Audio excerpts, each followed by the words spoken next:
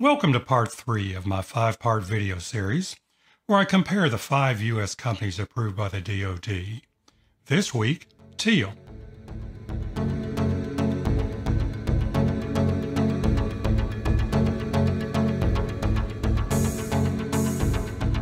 Before I start, let me give you another interesting statistic.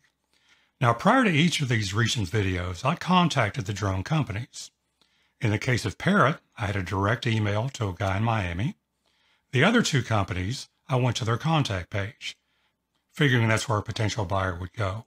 And I told them what I was doing, starting this 5-part series, comparing the drones, and did they have any more updated information than what appears on their website? You know, specifications, how they differ from the others, anything that would help my viewers. And how many do you think responded to me? Exactly. 0 responded to me. Now, I'm not a big channel, don't have a lot of followers, but you would think any company that's trying to compete with DJI is going to do anything they can to get the word out.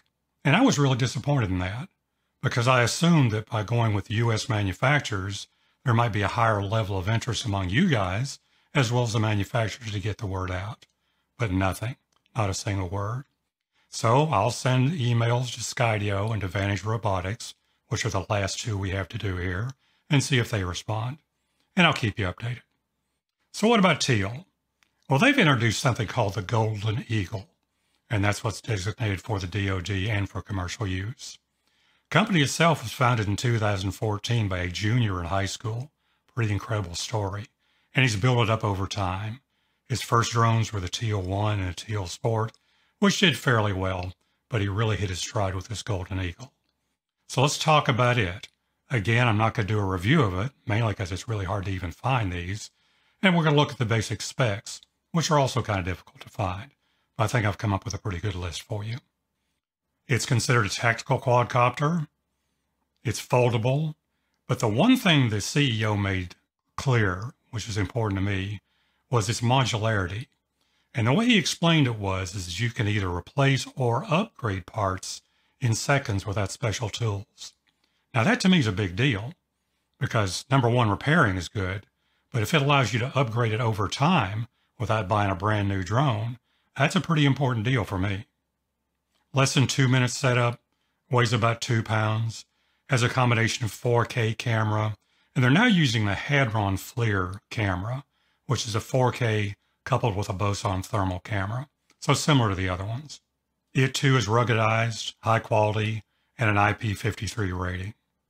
It currently has a 30-minute flight time, but they're looking at an endurance package, which is going to bump that up to about 50 minutes. So that's pretty cool. 50-mile-an-hour top speed, much faster than the other ones. Can handle up to 30-plus-mile-an-hour sustained wind speeds. Has a 5-mile range.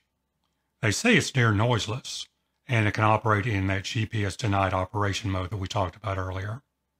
No geofencing problems, obstacle avoidance up front, and cost-wise, the drone starts at around $7,450 and the controller at $4,350, so you're looking at about $12,000 to start. What about use cases?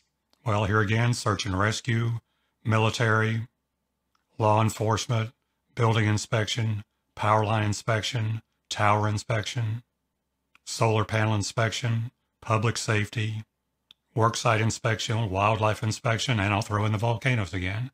So still the same kind of usage as the other drones we've talked about so far. Now, how does this Golden Eagle differ from the other 2 we've talked about? Well, let me read these to you here. For the Parrot Anafi, weighs 1 pound. For the FLIR, 4 pounds. Parrot Anafi has a 4K 32 times zoom. The FLIR has a 720p 40 times zoom. And they didn't give a zoom rating on the Golden Eagle, so I'm not really sure about that. Both have the FLIR boson thermal cameras. No laser rangefinder on the Parrot. There is a laser rangefinder on the FLIR. Both are ruggedized and IP rated.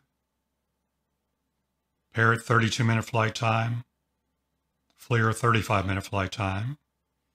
Flight speed 33 miles an hour on the Parrot and only 23 miles an hour on the FLIR.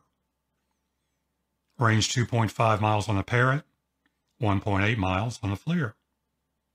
Sustained wind speeds, 33 for the Parrot and 23 for the FLIR. GPS denied ops, not sure on the Parrot, but we've got day and night on the FLIR. No geofencing issues with either of them. No obstacle avoidance on the Parrot, but day and night obstacle avoidance on the FLIR, which is a big deal. And price-wise, $7,000 on the Anafi and $15,000 on the FLIR. So it looks like the Teal comes in slightly less. So if we're looking at a $12,000 drone, would that fit into your workflow? Well, the one thing I really like about this is the modularity aspect.